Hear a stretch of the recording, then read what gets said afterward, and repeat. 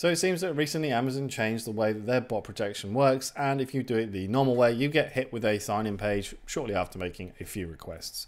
Now I'm sure there is a good way around this, but before we kind of dive into that, I want to show you a working example using Playwright. So it is much slower, but it's still perfectly usable, I think. And I do use this particular web scraping method quite a lot for other pages. So you'll be able to take this and transport it over to any other site that you won't be working on.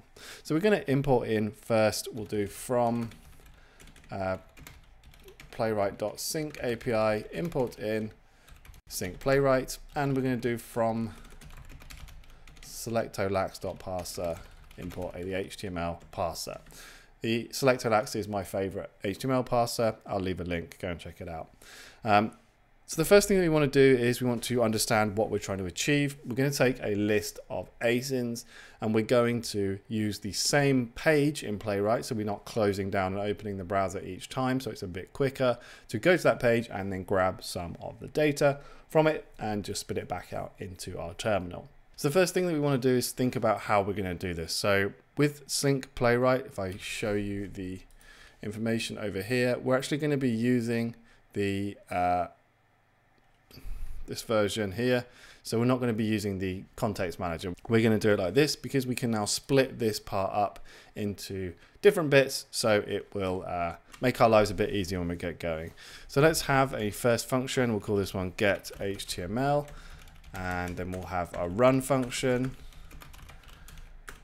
and then we'll have our main function, and then we'll have our if name is equal to main, not there though. Let's move it to where it should be, and we're going to run main.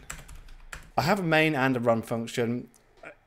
Not totally necessary, but I think it's kind of useful. So what we're going to do is we'll actually start here on the run function. So this is going to have the first part of our playwright here. So we need to have our playwright sync, playwright start. I'm just going to paste this in from the documentation. I'm actually going to call this PW for short. And then we need our browser is going to be equal to pw dot, and we'll use chromium dot launch, and then our page is going to be equal to browser dot new page, like it shows us on the right hand side of the page screen. So now we have up to this page part here. So what I'm going to do now is I'm going to go back to this get HTML function. We're going to pass in the page and the asin that we're going to take it from the product. Probably grab that from a CSV in a bit. So then we can do page.goto. And we'll give it a URL, which we'll construct here in just a second. And then we're going to say our HTML is going to be equal to the HTML parser for page.content. And this is kind of the main crux of it here. Page.content, there we go. And we'll return this HTML out. So what this is basically going to do is we're going to use Playwright to load the page, and then we're going to send that HTML page back into our HTML parser from selectolax, so we can then parse it much easier. You can of course use Playwright's element selectors, but I don't do that at all. I much prefer using a proper parser and sending the HTML back. And that's done with this page.content here that we just typed in. So let's make sure we got the correct URL, and we just need the first part here. Okay. So like this, and then you do DP, and then we can put in the asin into our URL here. And we need to make this an F string like this. So now the asin that we send through this function is going to be put into the URL here, and we're going to return the HTML. So now we can parse it. So let's have our parse HTML function, and this is just going to have the HTML, and we're also going to give it the asin because that's going to follow it all the way through. So I'm going to use data classes in a minute to actually take the information from the page, just so we have a neater way of handling everything, and that's going to involve passing the asin through here as well.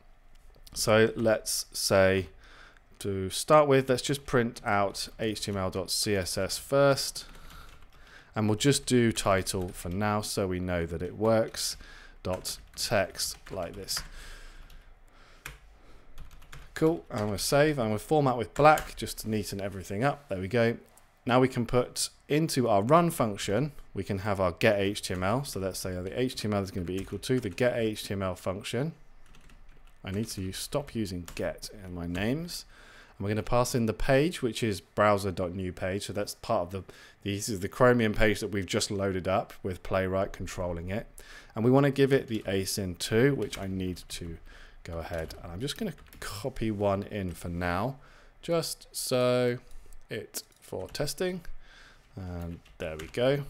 That will do. So now we're giving it this, and then we can, let's just pass HTML on our HTML that we have just downloaded. And of course, I said we need to give it the asyn as well.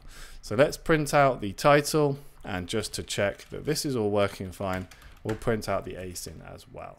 Okay, so now we just need to, let's put in the run into our main function. I think what we might do is we might put our CSV loading in the main function as well and pass it into our run and then loop that way. That might be the tidiest way. Okay, so this should work. Let's do Python 3 working.py, and we should now get a title come up of the page that we loaded. There we go. So it is quite slow the first time round because it's loading that browser on the page, but because we're using the same browser and we're just reloading the page each time, it will be a little bit quicker than that each time going forwards. However, it is slower than the original method, but you know, you got to work with what you can do. So let's go back into our code. I keep wanting to type main, but I've called this one working for some reason. There we go. Right. So now we want to think about what data we want to get out, and then we want to think about importing from a products.csv, the asyns maybe. So let's get data classes in here because these are a great way to handle your data, and they are essentially free because they are already in the standard library. So let's have a class of item, and the first thing we're going to want is an asyn, which is going to be a string. Then the title of the product we'll grab as well, and then the price. I'm going to put this in as a string as well. Now, we're not going to focus on handling the data or doing anything with it. We're just going to concentrate on getting it and having it in a presentable format, which is what data class is going to do for us. So in the pass function now, we want to create our new item, which is going to be an instance of our item here. And we can now construct this with the asyn, which is going to be equal to the asyn. Now we want to get the title. So the title is going to be equal to html.css first to get the first instance of this that it finds. I'm just going to quickly grab the selector for this. Span ID product title. Cool. Span dot ID, span ID product title like this. Dot text, and we can do strip is equal to true. Selector.lax has that in there for us. And finally, the price, which is going to be equal to html.css first. And I know this one, it is a span with a dash off screen dot text, and again strip is equal to true, so that's not going to get in our way. Save that, remove these print statements that we don't need, and let's return the item out of this function.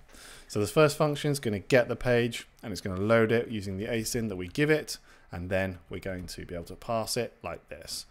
So now I need to store the information, the item that comes out of this, in a new variable, and let's just print the product out here. Okay, so I am going to put in rich, so I'm going to do from rich import print. It's up to you whether you do this. I like this because I use a terminal for everything, so just makes everything easier to see. Let's save and run again, see what we did wrong that we need to fix. Hopefully nothing. Okay, perfect. There we go. So you can see that we now have our neat, tidy item data class with the asyn that we've given it, the long title, just too much, and then the price. And I don't think I'll be buying this camera anytime soon. No worries there. Okay, so let's go ahead and get a way of importing in from CSV a list of asyns and tidy this up. So let's put it here. So we'll say load products. Actually, call this read CSV because it's a bit more clear of what it does. I'm going to hard code the file name. It's up to you if you do this or not. We'll just call it products.csv. We want to open it as read and as f. Then our CSV, let's call this reader, is equal to csv.reader on f. And then we can return out a new list. So I'm going to use list comprehension for this. And it's going to be item. And because when we do this way, we need to index it because it's going to give us a list each time. So item, oh, it's gone a bit crazy. Item, first index for item in reader, like so. Now we just need to import in our CSV. So import CSV and come back down to our function. And now we can create this file. So we'll do neovim products.csv, and we want to grab some asins. So we will carry on using this one. Why not? There we go.